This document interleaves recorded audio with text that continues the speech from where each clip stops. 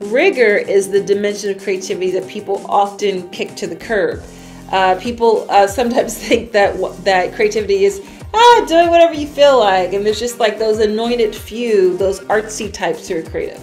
According to today's guest, creativity is an engine for innovation and business growth.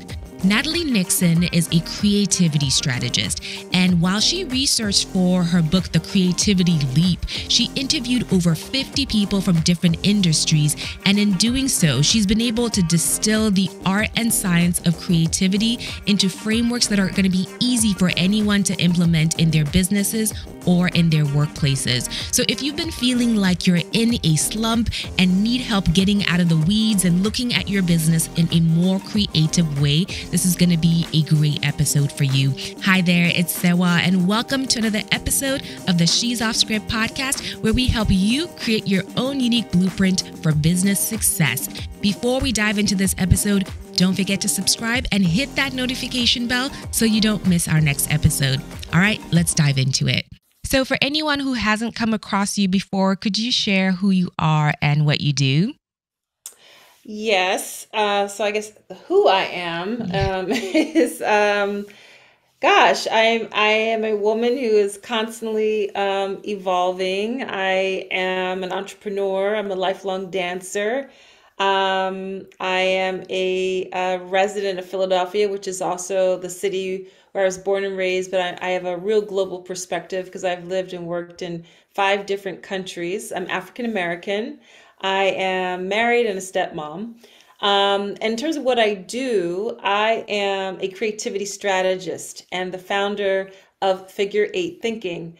And at Figure Eight Thinking, I advise leaders on transforming their businesses, transforming themselves as leaders through the lenses of foresight, wonder, and rigor. And as we get a little bit more into my work, the wonder rigor part is a theme. The way I define creativity is that it's our ability to toggle between wonder and rigor to solve problems. So that is what I do. And my mission in my work is to change lives with ideas.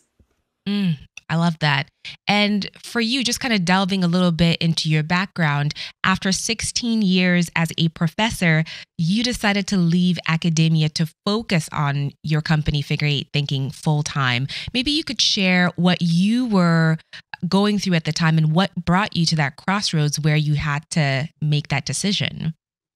Yes, well, I was going through quite a bit. I was doing my dream job. Mm, I had tinkered with the idea, even as a college student, that one day I might be a professor. My actual professors in college, especially by the end of my senior thesis, they really encouraged me to continue on in the field of anthropology and to get my PhD in anthropology. And for a number of reasons, I decided not to, which I'm really glad that I did. And actually, when I was a professor, when undergraduate students would ask me for advice about their next steps, I actually really never, um, support isn't the right word. I don't recommend that young people go straight from college to graduate school. I think it's so valuable to work and to think of your first few years of working as kind of your postgraduate education. But through a series of circuitous events, I got an opportunity to become an assistant professor. And for the first 10 years of my academic career, I taught the business of fashion because my background in the fashion industry was as an entrepreneurial hat designer. And then I worked in global sourcing for a division of the limited brands, making bras and panties for the Victoria's Secret brand. I also had a master's degree in global textile marketing. Around year 4 of my academic career, on the encouragement of mentors, I decided to earn a PhD while working full time. And that PhD was in this field called design management. And I got so excited by the field, I said to leadership at the university, we should be doing something in this space. And as your listeners probably know, what often happens in large organizations, when you start raising your hand and say, we should be doing this, they turn around and say, great, you do it. So that's what happened to me. And I did. I created and launched the Strategic Design MBA program. Around 2 years after, or maybe it was just a year after launching that program, I did a TEDx Philadelphia talk saying in plain English what my PhD research was about, which was that the future of work is jazz. The most innovative organizations are improvisational.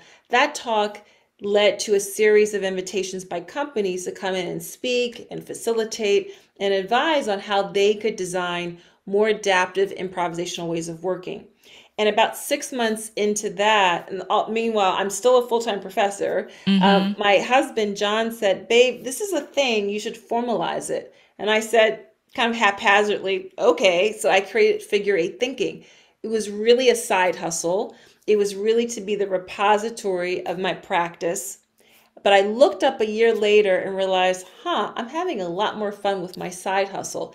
And this was in juxtaposition to having launched this really cool executive MBA program it was my passion project.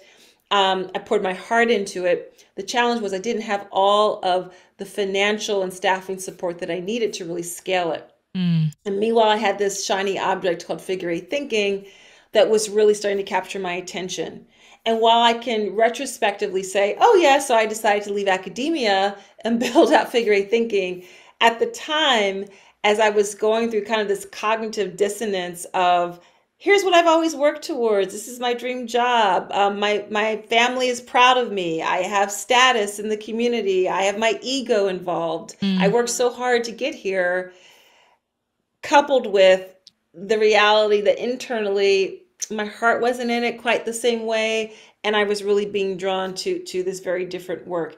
And through a series of creativity hacks that I did on myself that I actually now deploy through my course and through my advisory work, I made the decision to leave academia, to leave being an associate professor, a founding director of a program after 16 years. And to be honest, I have not looked back. It's been an incredible journey and an opportunity to make that leap and build my company.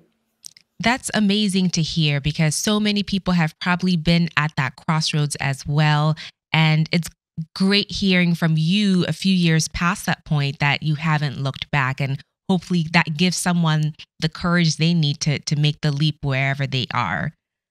Yeah, so I'm now in year 5 in Mm. building my company, and I would say that something that is important about making a leap, and my newest book is called The Creativity Leap. So I do a lot of thinking about what does it take to make a leap. Hmm. Um, when you listen carefully to a lot of people's stories about these sorts of transitions, um, a lot of the time they've been prototyping the idea, right? So, and then my case, I certainly have been prototyping it. I was through these short engagements that were, as I called them, my side hustle. I was learning slowly but surely what it is that I actually enjoy. What am Hmm. I good at? What do people really need? Oh, it turns out I thought I would love X, but I really don't like it. And it turns out I'm really much better at Y. And you don't understand that until you test it. So for those of your listeners who are at that precipice or at that crossroads, it is wise to try to pilot and prototype in small ways Mm. what you're thinking of doing, because you will surprise yourself that you may love it even more than you thought, or you may not love it as much as you thought, Yeah. or there's tweaks to it. And so there's real value in having that side hustle. But then, of course, the challenge is really making that leap to fully engage in building that business. Hmm. And once you've built that business, it's also important to keep on growing. And I know you've said that, and I think there's a quote from you in a Forbes article that there's a direct, bold line that we can draw between creativity and business results. So as we start to draw that bold line during this conversation, maybe you could define creativity for us. You hinted at it at the start of the conversation, but maybe we can delve into that definition. Yes, yes, there is a solid bold line, not a fuzzy dotted line between Mm. creativity and business ROI. And the way I think about creativity is that it's our ability to toggle between wonder and rigor to solve problems. And wonder is about audacity and big blue sky thinking and dreaming and daydreaming. It Mm. is incredibly audacious. Wonder is also about awe, and it's about pausing. And because what I really like to remind people is that it's really hard to wonder when you're going 80 miles an hour. Yeah. So you have to slow down, you have to pause, and you have to design both the time and the space for wonder. So our environment is very important for sparking wonder as well. Rigor is the dimension of creativity that people often kick to the curb. Hmm. People sometimes think that creativity is doing whatever you feel like, and there's just like those anointed few, those artsy types who are creative. Well, Hmm. artists are exceptional at wrestling with the ambiguity of a creative process. Artists are exceptional at delving into both the wonder and the rigor. So rigor is about discipline, focus, time on task, mastery of skill. Rigor is not particularly sexy, and it's often very solitary. And let's say you still are at you haven't read my book yet or listened to my book, and you still think, oh, creativity is what artists do. Well, let's go with that for a moment. If you yourself have done any sort of artistic practice, if at any point in your life you have studied or are studying dance or music or theater or something like that, you are well aware. I'll take dance for example, that before you get invited to, do pirouettes across the stage or leap across the stage, uh, you have to spend a lot of time um, mastering the fundamentals. Hmm. It's sweaty, it's gritty. It's not exciting all the time. It's very Hmm. tedious. But all of artistic study teaches us is that you have to know the rules in order to break the rules. You have to know the Hmm. boundaries in order to stretch them and extend them and rebound against them. The famous American dancer and choreographer Twyla Tharp famously wrote in her book The Creative Habit that before you can think out of the box, you have to start with a box. And Hmm. so that's the same for engineers, for accountants, for attorneys, for teachers. The best accountants, lawyers, physicians, farmers, plumbers are really good at this toggling between wonder and rigor to solve problems and show a lot of creativity in their work. Mm. I love that. You need to understand the fundamentals. You need to be strategic and disciplined enough to learn your craft before then you start being creative. I think that's really where, from an entrepreneurship perspective, shiny object syndrome gets you because you haven't taken the time to get grounded. Yeah, well, and also the rigor dimension never ends in the creative Mm. process. You always have to revisit the fundamentals. You always Hmm. have to engage in rigor. If you are a writer, you don't feel like writing every single day, you know, Yeah. but you have to have set up a discipline and a practice and different hacks for yourself. So you sit down and you do the work. And it's Mm. not always going to be stellar, but there'll be bits and pieces of that will be helpful, useful down the line. But it's a practice. And Yeah. yes, certainly for entrepreneurs, there's the wonder that comes from the content creation and the Mm. ideation and the joy that comes from um, connecting to different strategic partners or clients and customers. The rigor is having systems in place, Yeah. of having processes in place, of ensuring that you are really good at your craft, at the thing that you're doing to help people for why they're paying you for these services and experiences and products. So both are really important. Absolutely. Now, I'm curious, how have you seen your clients transform their businesses through creativity? In other words, what has been the ROI for businesses who have been intentional about incorporating creativity into their processes? That's a great question. So my clients come from a range of sectors. Mm. So I've advised clients in the technology sector, the legal sector, the nonprofit museum sectors, for example. And there are here's three ways that we can see the business ROI of creativity. One way is that when we commit to being more creative in our work, to toggling between wonder and rigor to solve problems, we have got to be more inventive in the way we approach, for example, our business models. So if we are committed to not just the same old that's been churning for the past 17 years, but to really have a more inventive business model. When we decide to uh, creatively disrupt our business model, that will lead to new and different strategic partnerships, which will lead to new activities and new sorts of resources that we have to cultivate. Mm. That leads fundamentally, ultimately, ideally, to new revenue streams. So that inventive thinking takes us through the process of these new strategic partnerships and activities and resources, which leads to new revenue streams. That's a business impact, starting from inventive thinking to new revenue streams.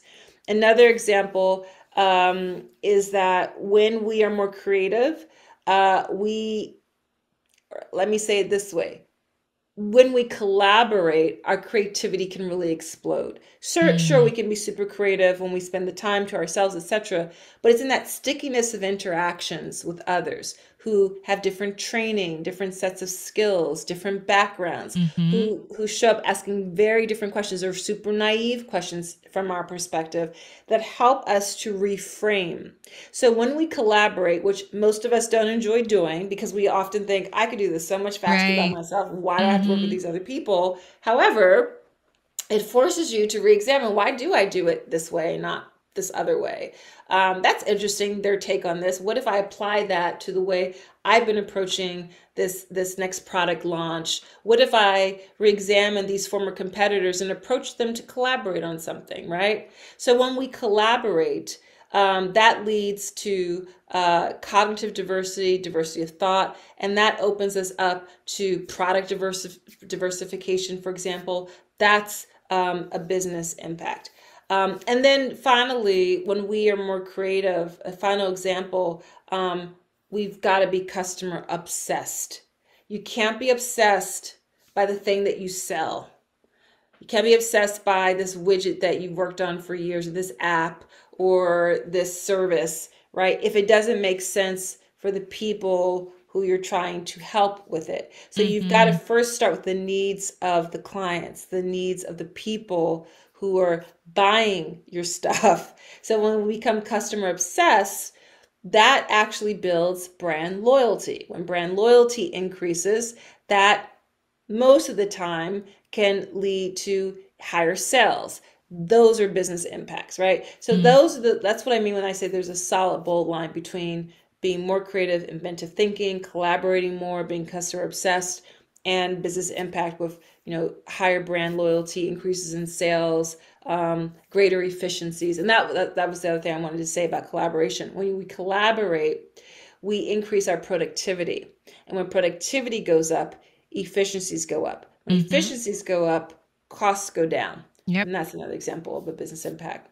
So now that we understand the importance of creativity in our businesses, what would you say are the biggest blocks or hindrances to people being creative? At least let's cover that before we dive into how we can be creative. That is such an important question. And the biggest inhibitors to being creative that I see in my work, it really it comes down to our mental models. It comes down to our assumptions about who can be creative.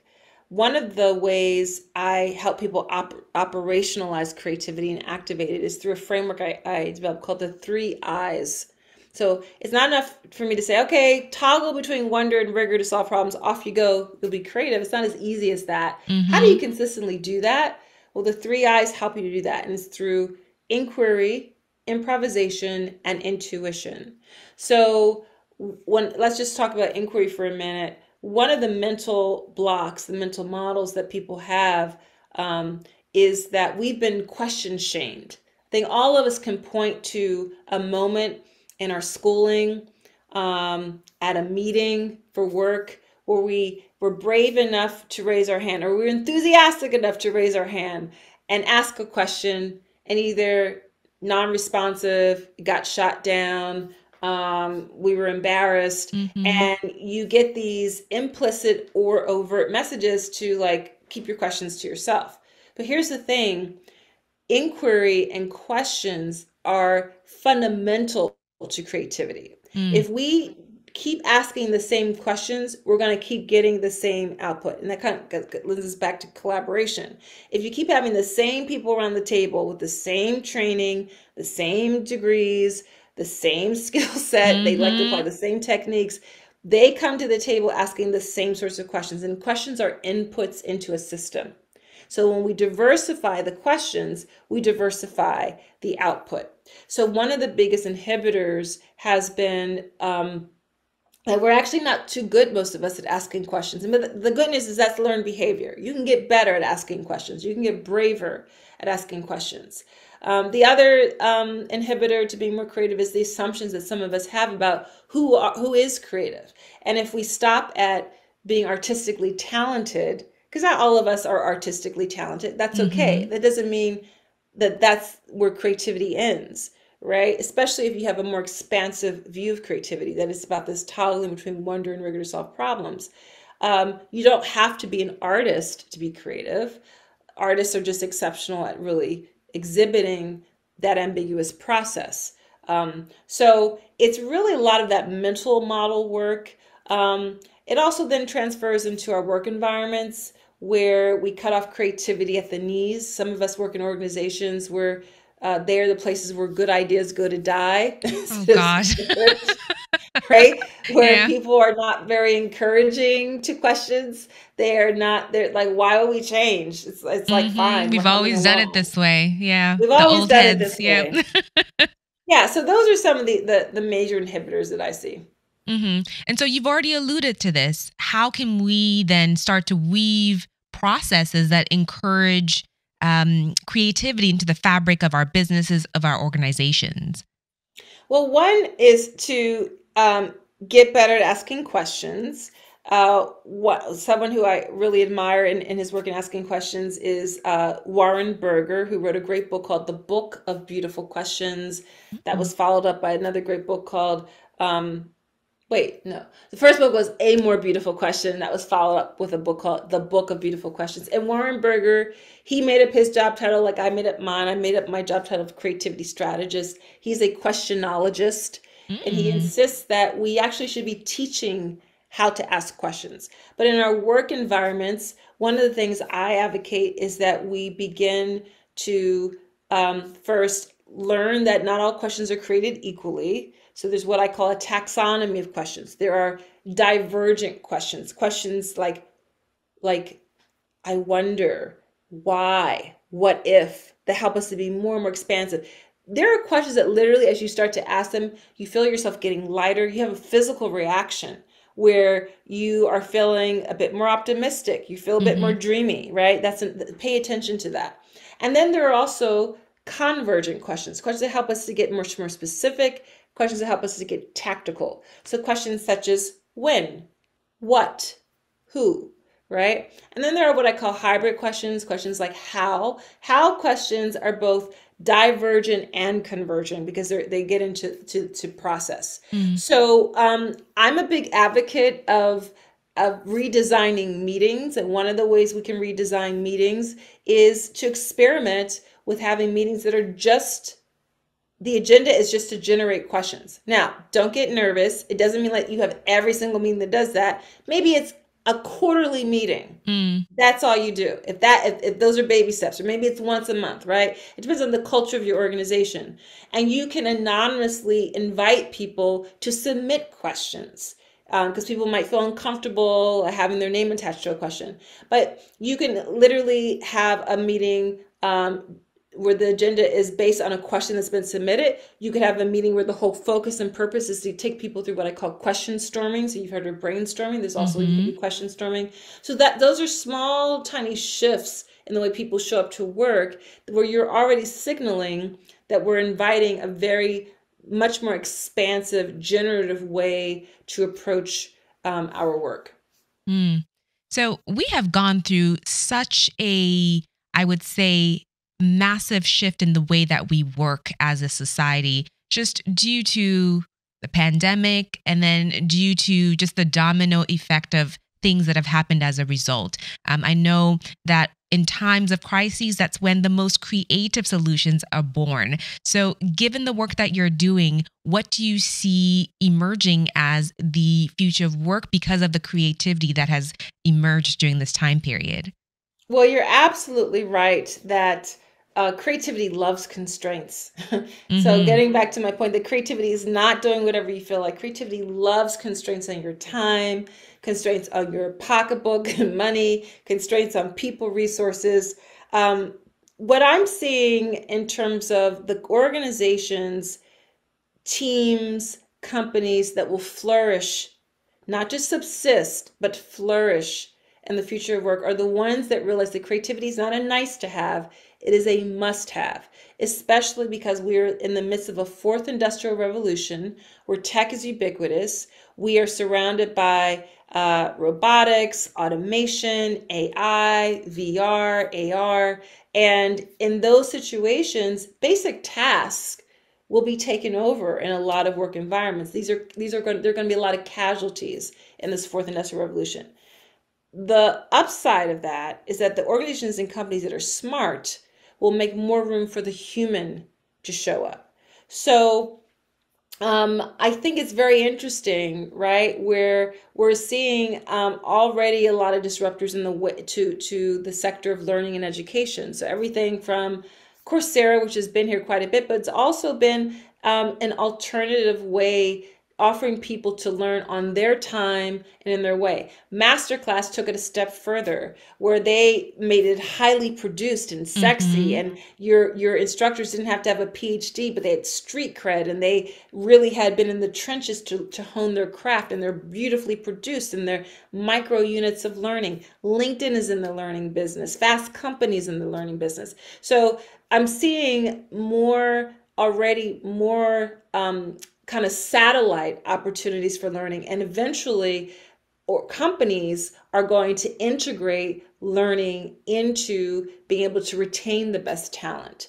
The other thing that I saw even right in the middle of the pandemic was the emergence, which I thought was super creative, of ghost kitchens, right? And ghost Yes. kitchens are Hmm. essentially had to happen in this moment where you had a disruptor of a pandemic, where restaurants were not able to open their brick and mortar doors. They still had to survive. So they leveraged several things. They leveraged commissary kitchens, which are these collaborative commercial kitchens, combined with the creativity of the chefs and their teams to design entirely new menus that were often short term, where they were really prototyping new ideas for menus. You wouldn't Hmm. find that menu in the brick and mortar menu. It was only for the delivery. And that leads me to the third condition for ghost kitchens, which was we needed the technology of delivery apps. Hmm. So but if you distill that, what's really happening? You have this combination of technology, being super adaptive, and getting rid of assumptions about where the business has to take place. The assumption before was we're a restaurant. Right. We're a high-end restaurant, or we just do cakes or whatever it is. We've got to do it in this way. No, you don't. Who says you do? And in fact, now you can't because you have these constraints of the COVID-19 pandemic. So that type of adaptiveness of leveraging technology, going to the customer, going to the client versus the client always having to come to the business, Hmm. these are memes emblematic of what we'll see a lot more in the future of work. Well, Natalie, you've given us a lot of frameworks to think through as we are trying to become more creative leaders and business owners. So for anyone who would like to learn more about your frameworks and your services, where can we find you and how can we support your growth? Well, thank you, first of all, for inviting me to share, and Of thank you for course. asking. People can just go to figure8thinking.com. That's FIGURE, the number eight, thinking.com, and sign up for the Ever Wonder newsletter. Follow me on LinkedIn and on Instagram, where I'm Nat W. Nixon. And there's a lot of content that I share through my website. There's a course called the Wonder Rigger Lab. I have a YouTube channel. So there's all sorts of ways to engage in the content. Just start with figure8thinking.com. And in fact, when you go to figure8thinking.com, you'll see an opportunity to download a free sample chapter of my newest book, The Creativity Leap. If you enjoyed my conversation with Natalie, I want you to know we have over 160 audio episodes you can binge listen to both on she'soffscript.com or anywhere else audio episodes are available. Before you head out, though, don't forget to subscribe and hit that notification bell so you don't miss our next episode. All right, we'll see you right back here next time. Bye.